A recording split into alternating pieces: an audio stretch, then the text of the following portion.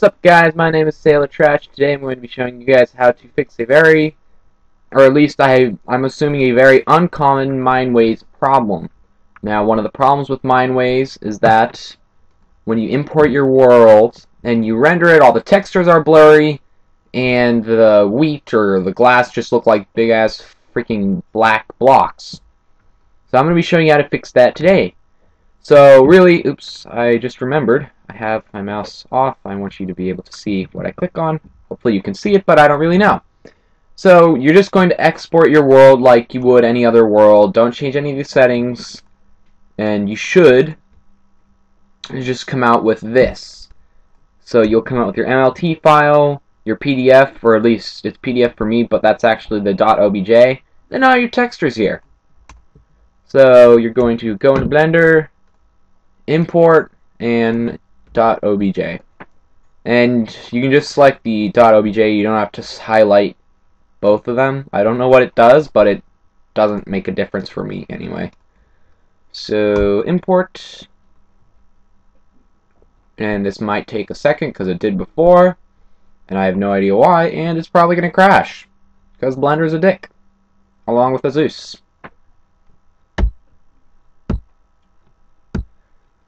Come on.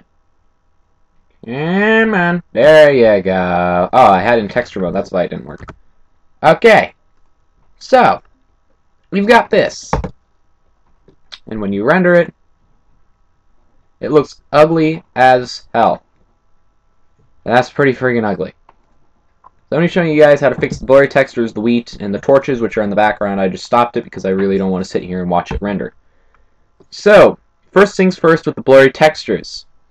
All you're going to do, and I know this is probably a pain in the butt, but it's better than having to terraform everything yourself.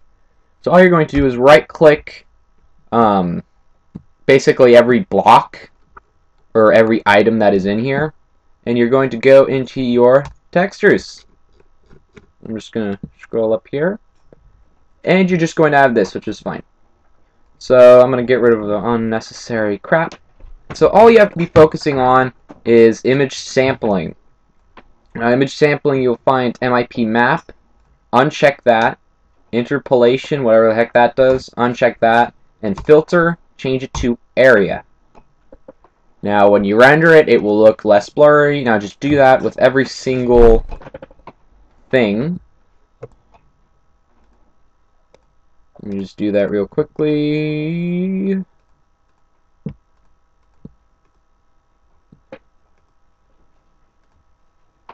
I've even retextured the water because I really hate their water textures. It looks like shit.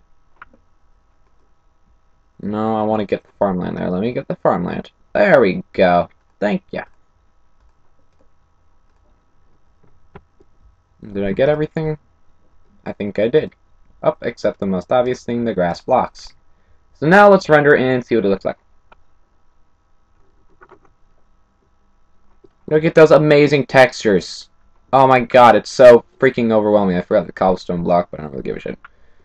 That one I think I missed, but who cares? So that is how you do it. I know it's the biggest pain in the ass, but it works. And like I said before, it's better than terraforming.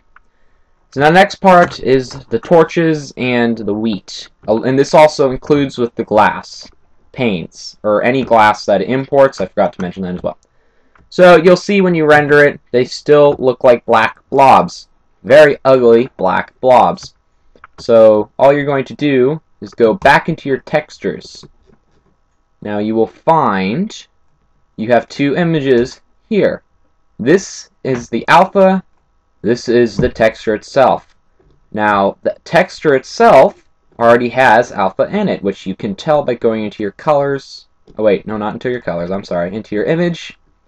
And it will say RGBA. Red, green, blue, alpha, which the black stuff is alpha. So you really just go into this black and white picture thingamajig here, which also has alpha, but no red, green, blue, don't know why. And get rid of it. You can go bye-bye, it's not needed. Now when I render it, it looks like that. It's because I forgot something, because I'm stupid. Let's try that again. So the one part I did forget was that you go all the way down to the bottom into influence and highlight select alpha. You can just leave it where it is and it'll work. And then press that, and you have lovely, amazing looking things. Even though they look blurry, which I actually might have forgot to do something to them.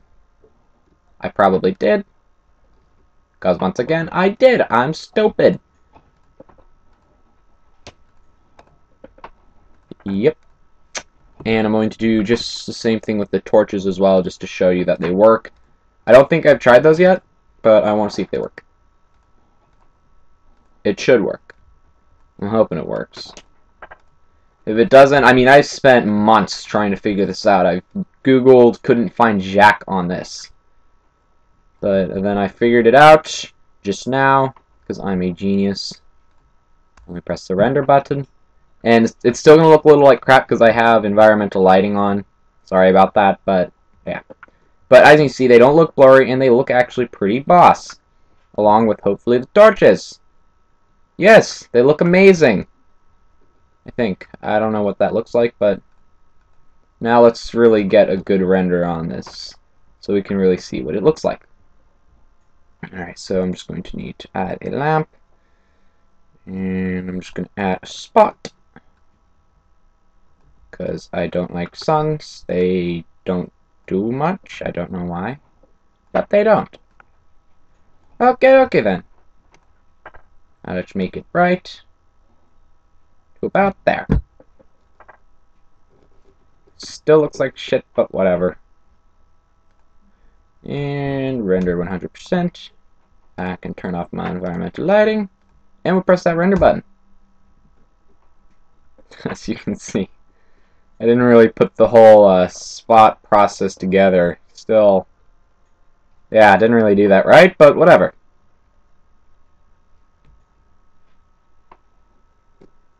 So as you can see, there you have it. Like if you enjoyed, subscribe please, and I'll see you guys next time on whatever video I decide to make next, which actually I made 7 days video. Or, not 7 days, I'm sorry. God, I'm not doing that again. A Dungeon Nightmares video, which I need to put together and edit. Yeah. Hope you guys enjoy.